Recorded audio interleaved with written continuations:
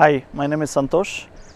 I work as an associate professor at the Center for Incubation, Innovation, Research and Consultancy at Jyoti Institute of Technology here in Bangalore.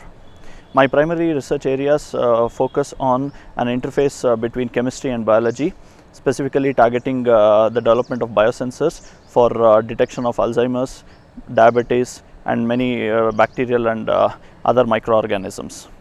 In addition to that, we also focus on development of various energy storage materials for battery and other applications.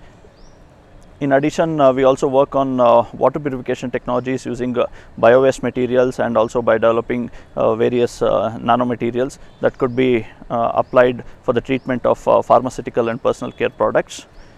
My group comprises of 4 students at present, and they have been working on various funded projects from DRDO, CEFIPRA, which is an Indo-French project, and in addition to that have projects funded by the government of Karnataka, which is the Karnataka Council for Technological Upgradation, and this particular project focuses on development of biomaterials for tissue engineering applications.